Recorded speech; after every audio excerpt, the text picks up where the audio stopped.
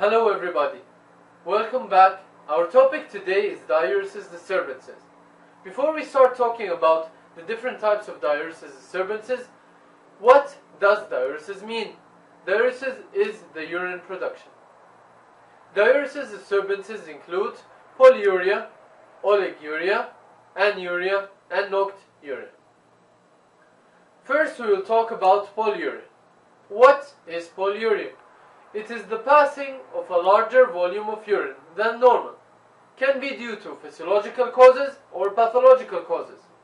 The physiological causes that can cause polyuria include a cold environment, emotional stress, alcohol intake. As for the pathological causes that can cause polyuria include infections, acute renal failure, chronic renal failure, heart rhythm disturbances, diuretics, diabetes mellitus, diabetes insipidus, and psychogenic polydipsia. What about oliguria?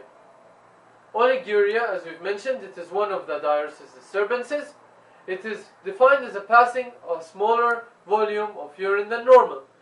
It is a reduction in urine volume till 400 to 500 milliliters per day. Oliguria can be due to physiological or pathological causes.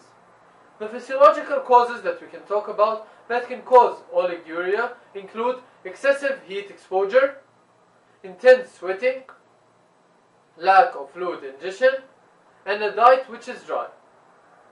As for the pathological causes which can cause oliguria, these include a renal colic, tubular obstruction, interstitial nephropathy, and pyelonephritis. What about anuria? It is diuresis which is less than 150 milliliters per 24 hours. It is important to note that anuria is always caused by pathologically and not physiologically. Pathologically, these causes can be due to 1. Acute renal failure, 2. Chronic renal failure, 3. Persistent hypertension, 4. Severe hypovolemia, 5. Severe hydroelectric imbalances, 6. Severe blood acid imbalances. What about nocturia?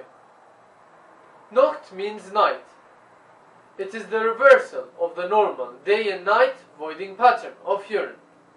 The normal ratio of voiding pattern day to night is 3:1. So the voiding pattern which is normal is 3 times day to 1 time night. A change in this pattern is the nocturia. Nocturia causes can be due to renal or extra-renal problems. First, we talk about the renal problems. These include polyuria, incomplete urinary tract obstruction. As for the extra-renal problems, those include heart failure and liver cirrhosis. Thank you for watching and looking forward to see you in the next video.